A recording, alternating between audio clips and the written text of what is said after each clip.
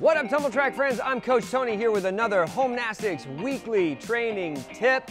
Today, we're getting creative to find a vault solution. How many times have you as a coach had a kid hurtling to the board on the wrong leg? Well, here's a fun setup to help them drill and train out of that bad habit. Check it out, I've got these ninja slanted steps here, and what we're gonna do is it's gonna force them to think about which foot they're actually approaching their hot spot on, which we're substituting for a springboard, right? So on this one, we want them to hurdle with their right. So they're gonna have to go right, left, and they're gonna have to drive their right knee. If I create a nice gap between this last slanted step and the hot spot, they're guaranteed to hurdle with the correct leg and with a lot of energy. So it looks a little bit like this.